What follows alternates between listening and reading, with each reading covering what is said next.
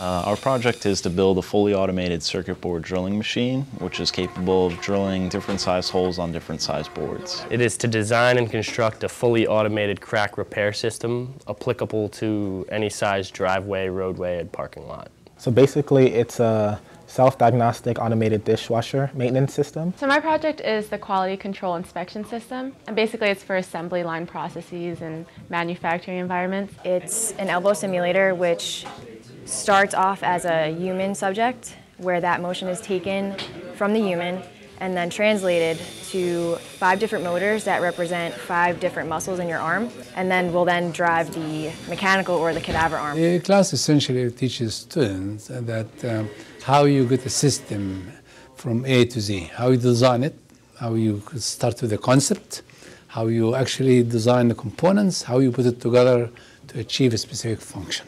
You're applying everything that you were taught in the last 4 years of school that you might not have really had the real feel for it when you're just reading it in a textbook. When you design a system, you need to convey to upper management what you did.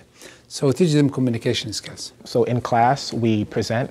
So Professor El Said did a great job in terms of teaching us how to present our ideas. Now it's like comes naturally to be able to just present a slideshow, answer questions, and that's what you're going to need in the real world. This project has a lot of focus on team building, team efforts, working with group members, so I think that's a huge aspect of this course. The first thing it teaches you is about, leadership and group work and collaboration, which is one of the things that you'd be working on in the real world.